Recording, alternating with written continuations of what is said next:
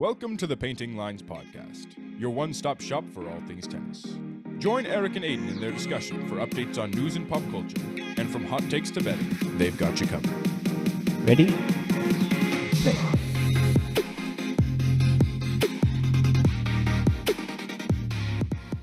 Welcome back to Painting Lines. Last week we covered the second half of the Australian Open, and this week we'll be starting a best on tour series where we pick a few categories and then say which players we think are the best in their respective categories. So, Aidan, why don't you tell us the categories today and kind of what we'll be touching on?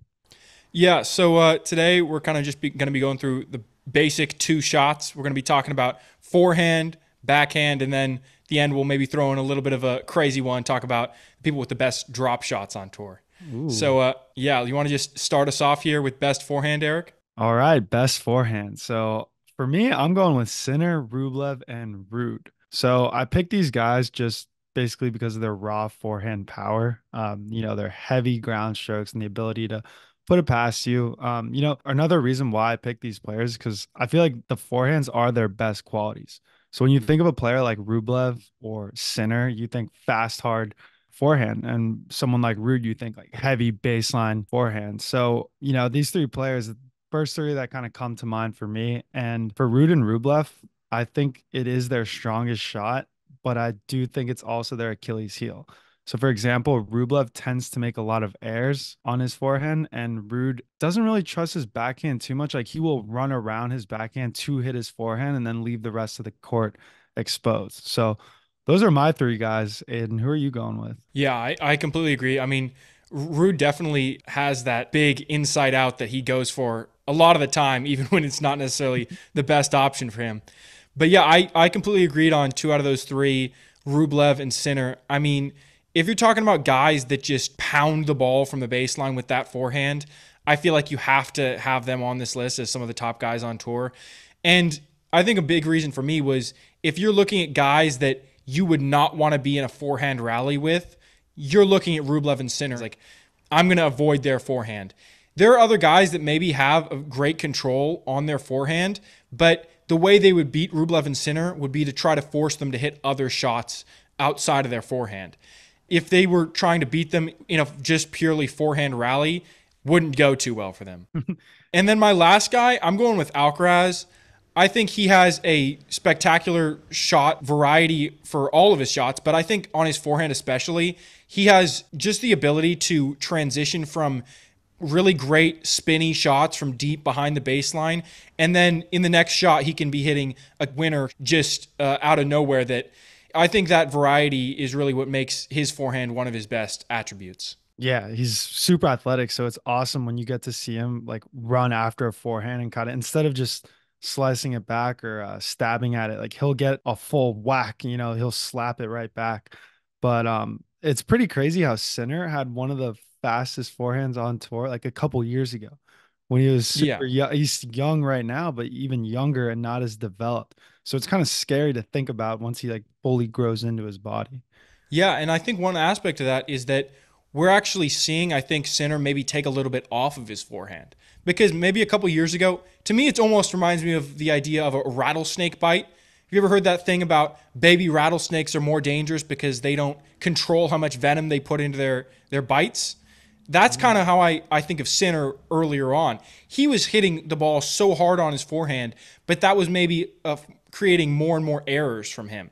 And he wasn't controlling it as much. And now we're seeing Sinner go, hey, I don't have to hit a winner on my forehand every time, but I can force a bunch of errors out of my opponent while not taking as much out of me in terms of energy. And so now we're seeing this more controlled version of his forehand that's still incredibly effective. Yeah, exactly. It's the perfect balance of keeping their opponent back on their toes by hitting so heavy and then just kind of switching it up when you need to, not always going for the winner right off the bat. Just constant pressure. Yeah, and I mean, I think that's maybe somewhere that Rublev needs to work on a little bit. It seems like he still kind of goes all out on every forehand. Yeah, I know. Oh man, that's a fun group of guys though, right there. Rublev and Sinner. Yeah, and I think the forehand is maybe one of the most exciting aspects of the game to watch. Like, you see a guy with a great forehand, you're like, at any moment, this guy could just rip the ball and just end the point. Yeah. All right, well, that's the forehand. Should we transition into backhand? Yeah, and I think the backhand is interesting because I feel like usually it's much less of a outright power shot and it's much more control based how well someone is able to hit their backhand because you don't really see that many guys just overpowering their opponent with a backhand, but Hmm. you can control a point with your backhand by just moving your opponent around the court, taking pace off the ball, injecting a little bit of pace when it's unexpected. And I think it's much more of a versatile shot almost. Right, right. I know. And sometimes players will like revert to it when they're not feeling, when they have the yips or their forehand's just not on. You kind of, like you said, it's old reliable. It's something you have in your arsenal. You can just roll with. Yeah, put two hands on the racket, feel safe with it. Unless obviously you have a one-handed backhand, in which case Oh you yeah, just let loose. yeah, exactly. All right.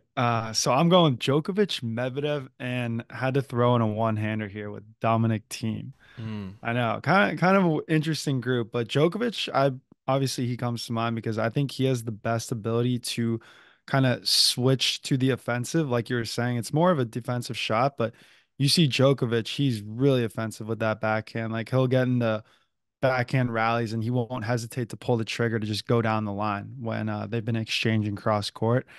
And I threw Medvedev on there because I feel like he just doesn't miss. Like that guy is so consistent with his backhand. It's nothing special. And quite frankly, it looks pretty ugly too, but it just works. And little funny story about him. So you know how they do all those kind of stuff in between the matches for the ATP finals, stuff for social media where they'll make videos and hold up signs, whatever. They're asking questions. So everyone in the group had to vote on one player and they all had to agree before they moved on to the next. And one of the questions was who has the most consistent backhand or who has the best backhand. And everyone went with Medvedev on that. So I thought that was pretty interesting. He even voted best backhand by his cohort. And then the last one here, team.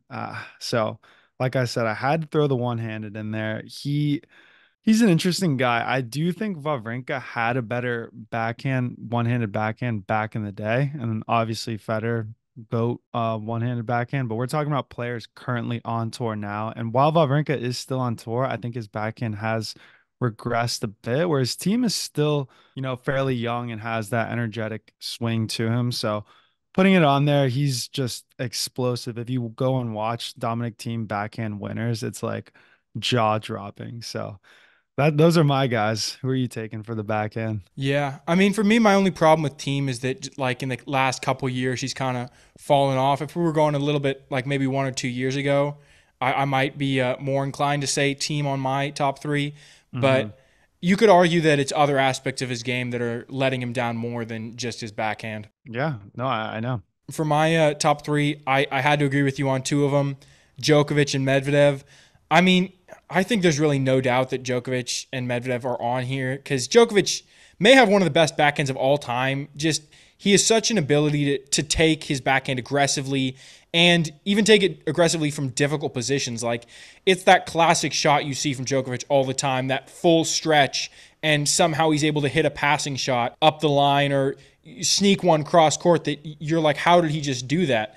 And I think that's something you don't see from a lot of guys. Then Medvedev, I think Medvedev's backhand kind of fits perfectly into how unorthodox his game is because he plays so deep. As we've talked about in many episodes, he plays so deep on the court, and it sometimes feels like he's almost just waiting for the ball to come to his backhand, and he's just picking out where he's going to pinpoint that ball on the court. And then he puts it exactly where he wants to. He has great control over it. For my last guy, I went with Zverev for his backhand.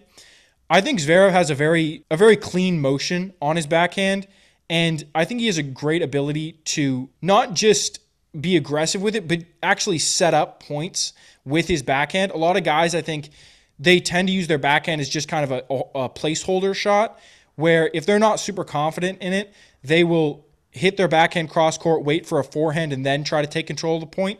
Zverev gets a backhand, and all of a sudden he's controlling the point from that side of the court. And I think that's something that a lot of guys aren't able to do effectively.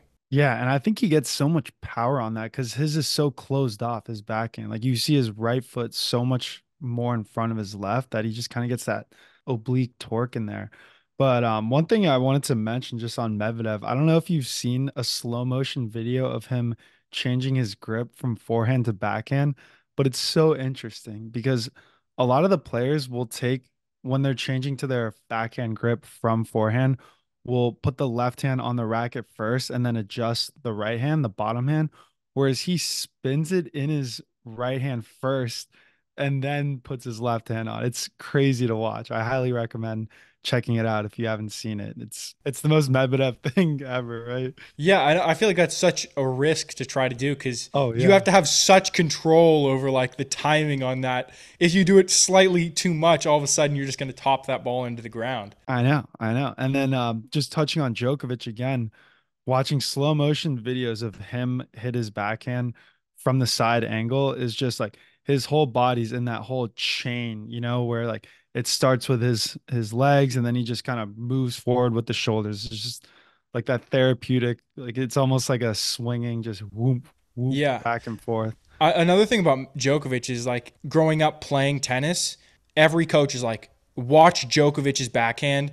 That's how I want you to hit it. Because his Mhm. form is, like you were saying, just so perfect and it's just so smooth. And that's exactly the perfect form of how to hit a backhand. And that's why it's so effective. Dude, so smooth. It almost he makes it look effortless, doesn't it? 100%. Yeah, 100%. whereas like when I hit my backhand, I'm like putting out the most power, trying to exert everything. It's like, no, just take it easy. Like use every other muscle in your body but your arms and just let your arms follow. Let them swing through. Exactly. It's like the opposite of Medvedev, where it kind of makes sense that he would have that weird adjustment for his racket because I feel like Hmm. Medvedev is the type of guy that will adjust his body motion to compensate for how his racket grip is rather than adjusting his grip to compensate Yeah. for how his motion is.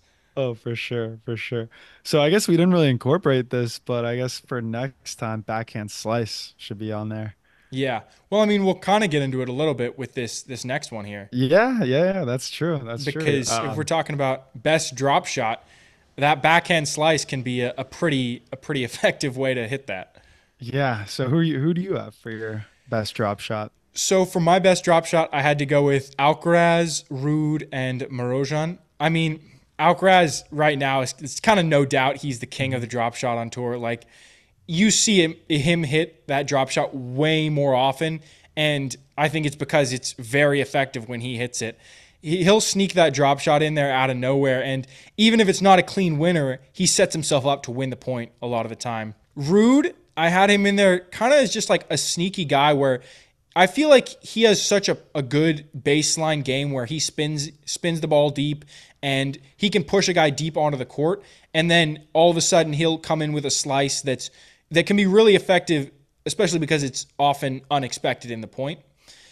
And then my last guy, the Hungarian headhunter, Fabian Morojan, I mean, arguably he could have the best drop shot on tour. We just don't see it as much because obviously he's not at the same level overall as a Ruud or an Alcaraz. But in those times when we see him come up against top guys, I mean, he played the last two guys I just talked about, Ruud and Alcaraz, and had massive upsets against them last year.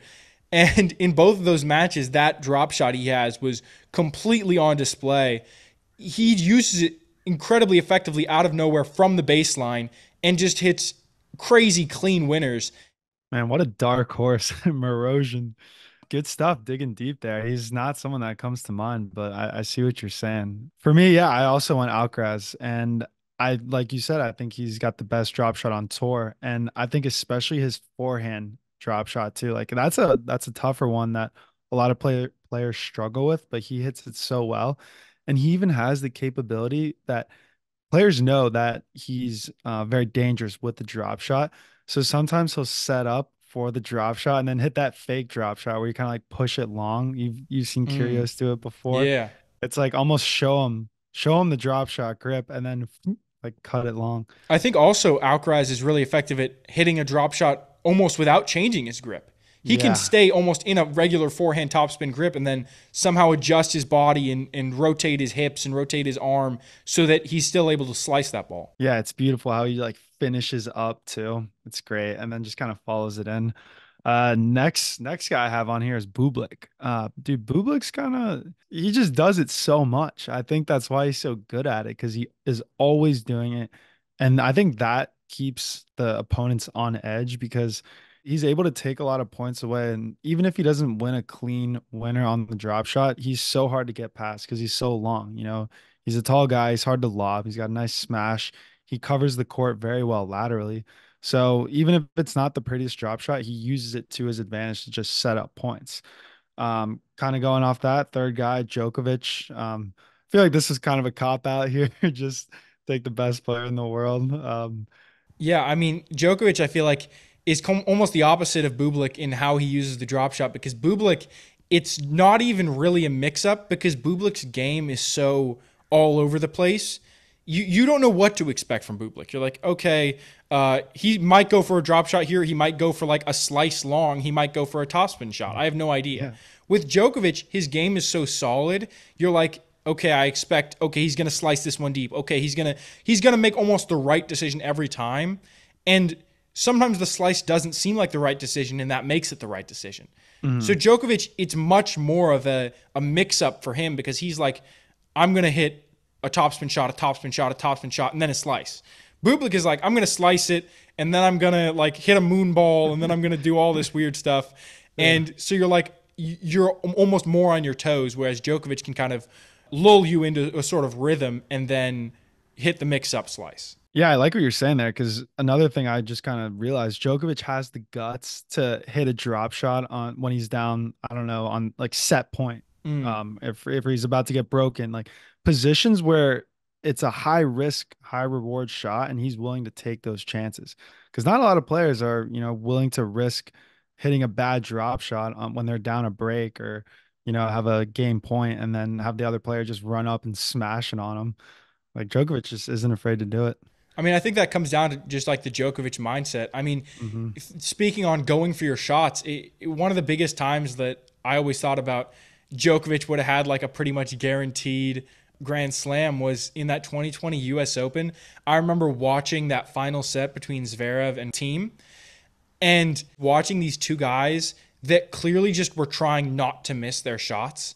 And I was like, Djokovic would take this match so easily at this point because you know that Djokovic would be going for shots still, even in the fifth set in a tiebreak. He's willing to go for that drop shot, even if it feels like a stressful situation a lot of the time. Yeah, yeah. Drop shots are so fun to watch, man. Like it's so pretty when a player just gets a nice slice under and it's high. You can tell how many times that ball is spinning. So like right when it hits the ground, it's either going on the other side of the net or to the side. It's such a Yeah. fun aspect of the game. Especially when they can do it from the baseline really effectively because Oh, I know. then their opponent has to just see that happen and they're just sprinting full speed and they still can't get there. It's crazy. Yeah. I feel like Monfils is a guy that'll like do it and then he'll like do it so casually. He'll hit it and then just kind of like look at the crowd and walk because he knows he already won the point, you Yeah, know? it's like the Curry three when he like turns away, looks at the Exactly. bench or something. Exactly. Dude, have you seen the Benoit pair? Oh, of He, course. That's like yeah. the classic slice Oh, I clip know. where he's sliding and he almost hits his face on the ball Dude, it's because in front of his face the yeah, he whole hits it time. like straight up almost and it just slides and he's like, oh, and then it just right back into the It's like net. one of those things, yeah, you gotta like blow it away from you or something. Exactly. Uh, All right, you ready to hop into segments? yeah, let's do it, man. Let's see here. So I saw a pretty interesting article in the Herald. So it was saying that the Australian Open boss, Craig Tiley, calls for major changes to tennis. So obviously this caught my attention.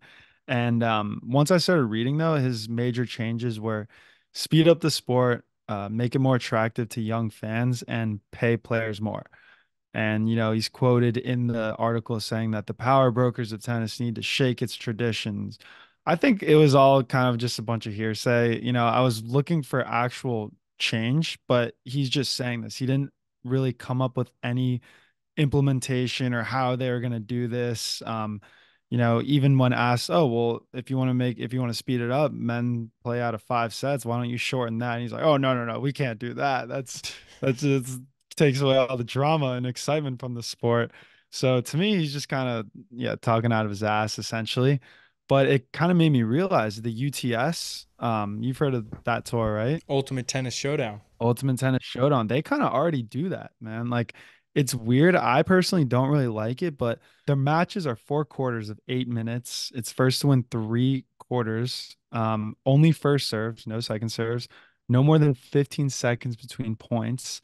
There's like weird bonuses where, oh, the next point counts for three, or you can take away a player's serve, and then there's sudden death. And then the last one, I kind of like this part are the nicknames. Like Mm. Casper Ruud is the Iceman, Runa is the Viking, Shelton is the Mountain, Medvedev is like the chess player or something, chess master.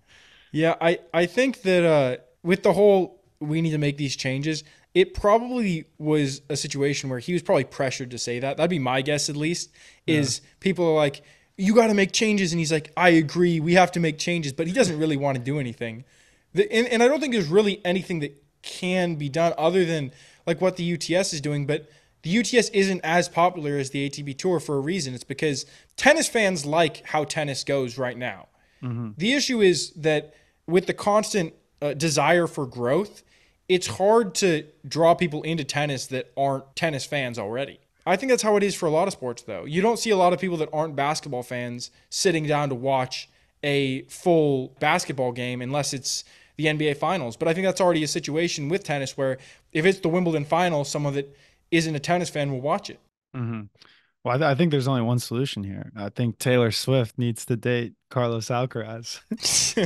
I think that'll attract a Yeah. about, I don't know, quarter of a billion people worldwide. It's crazy to me that people care that much about the artist that they all of a sudden Well, will she has a watch the sport. cult. Yeah, she has a legit cult following too. Yeah, it's insane. She's definitely like the biggest artist in the world. Hmm. Hmm. So yeah, and then what I saw this week was obviously the tournament in Montpellier. Bublik was the comeback kid. There was a whole article about how he won this whole tournament and was the first guy in ATP Tour history to win the tournament and have lost the first set in every single match he played. And to me, it's just classic Bublik, just taking the most unorthodox route to the win and getting it done, but not necessarily getting it done in a pretty fashion. Yeah, I feel like he's a troll. Like he just trolls the ATP. Yeah, he's like, I'm just gonna get in my opponent's head by giving them all a one set lead.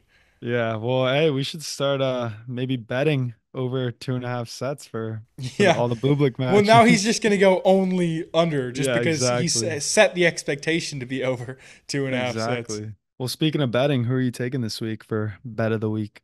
I'm going with the old dog Murray. I'm Oh, going with sir. Murray plus 180 over Mahak. Murray has lost his last 5 matches, but like when you look at those matches, he only has one bad loss, which was to Benoit Paire. And I think Murray's going to come out angry in this match. After all the negative stuff that's been said about him online, he's too old, he's tarnishing his legacy. I think he's going to come out and he's going to beat this guy who I think really shouldn't be the favorite. I think Murray should be the favorite. To me, the reason that Murray isn't the favorite is because of that streak of losses. But like I said, he lost to like only top 20 guys. Like nobody really that unexpected to beat him. So I think this is a good bet. Yeah, plus 180 is crazy for Murray. I'm gonna ride that one with you. So I'm taking Alexander Kovacevic, aka Kova, minus 105 over Kepfer. Kova I like a lot. He's a up and coming American. He's kind of got a home-ish crowd, home country crowd in Dallas. He played well at the Australian Open. He just broke into the top 100 after it.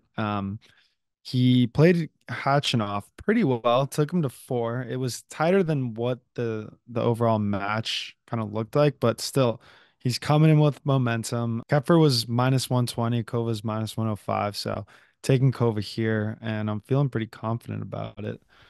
Solid. Yeah. I think it's a pretty Yeah. reasonable bet. I mean, I like the momentum picks always.